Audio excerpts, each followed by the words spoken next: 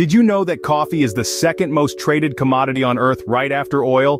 That's how much the world loves this magical brew. From the bustling streets of New York to the quaint cafes of Paris, coffee is a universal language of comfort and connection. It's enjoyed in countless ways, each with its own unique charm.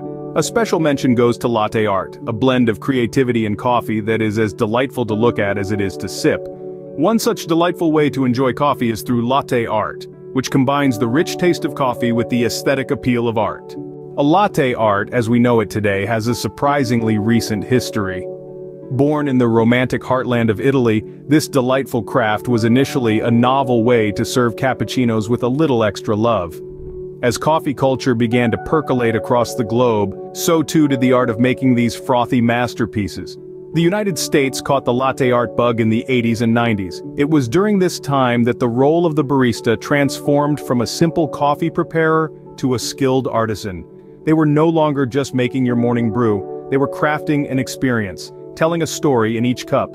The art quickly spread worldwide, fueled by the rise of coffee culture and the desire for a personalized touch in every cup.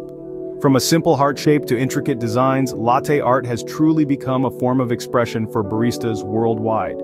Scene script. Fancy making your own latte art? It's not as hard as you might think. Let's start by exploring the tools you'll need to let your inner barista shine. The first piece of equipment you'll need is an espresso machine equipped with a steam wand.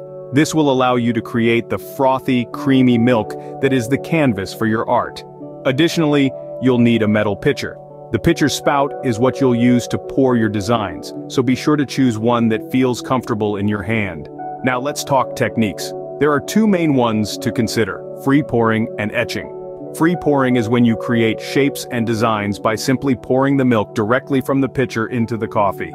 This technique is all about the angle, speed, and position of your pour. On the other hand, etching is when you use a tool to draw designs on the surface of the foam after you've poured your milk.